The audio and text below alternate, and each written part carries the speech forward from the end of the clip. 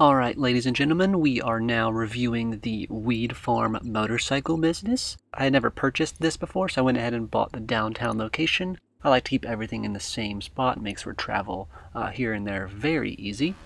But we're going to go ahead and get everything set up, steal all of our supplies so that we can get going on this.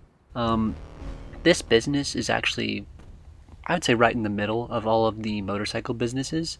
It's better than the document forgery and very similar to the counterfeit cash, but it doesn't get you as much money as the meth factory or the cocaine lockup.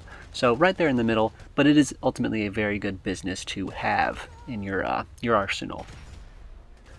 Just like every other motorcycle business, the resupplying is going to be the biggest time commitment, the thing that costs the most, either in actual money or in your time itself. I always choose to steal the supplies, but if you have the money to do it, you're more than welcome to purchase a full set of supplies each time. It does cost you $75,000, so again, if you've got the money, go for it, but I always choose to steal everything because otherwise it'll cut into your profit margins, and we're trying to make as much money as quick as possible in this game, so I always go ahead and steal everything. Now that we are fully resupplied and our product level is at max, we'll go ahead and sell. I did purchase the upgrades for my actual weed farm.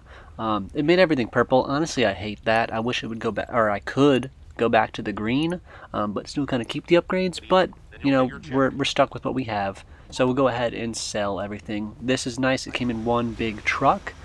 We did have a passenger in the car, and he's smoking some of our product, which gives us a contact high, and it does make it incredibly hard to drive straight. Like right here, I'm all over the road, and I'm literally trying to move the joystick so I drive in a straight line, but it's not happening.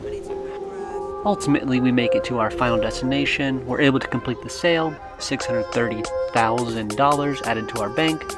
Job well done, and we stumble home.